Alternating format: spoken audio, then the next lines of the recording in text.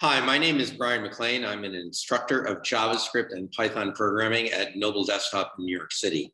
In this video, I'm going to show you how to enable and disable a play button in a gaming interface.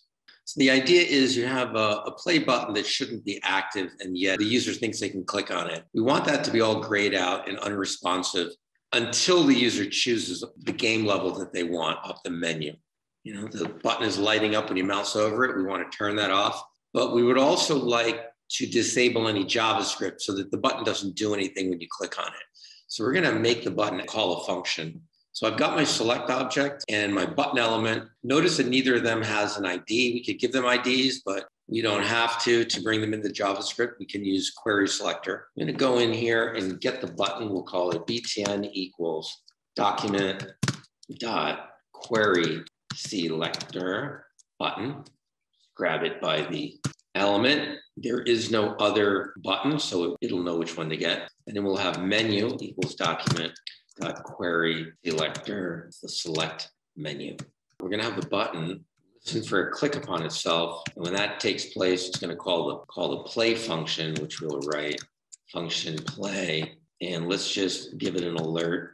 We'll say game on, have a pop-up, just so we know that the button is working. I'll go back, refresh, click, and the button now has JavaScript. So the button is totally active, right? It responds to CSS mouse over, and it also calls a function when you click it. So now what we're going to do is disable the button. So to do so, go into the button element and just put the disabled attribute directly into the tag. That will turn off the JavaScript part. So now it no longer calls a function, but it's still lighting up, and that's the CSS.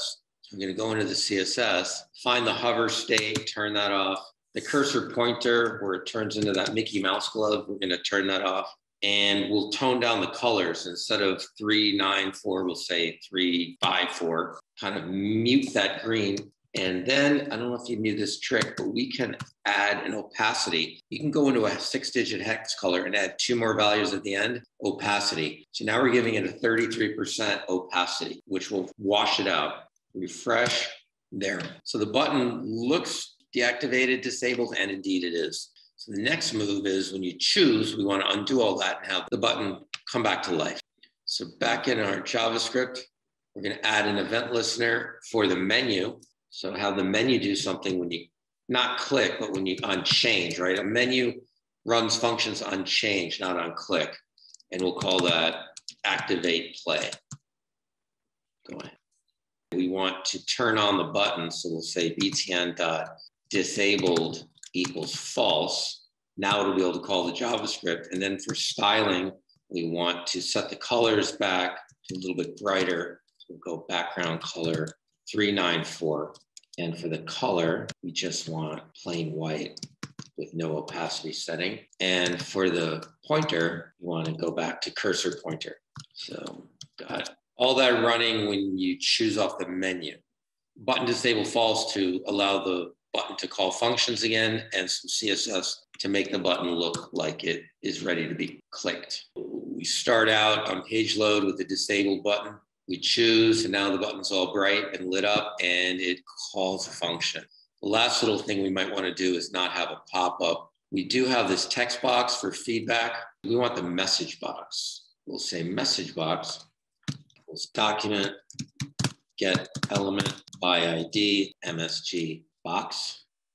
And now that we have that, instead of an alert, we can say MSG box dot text content equals game on, good luck. Let's run, choose, hit play, and it says game on, good luck.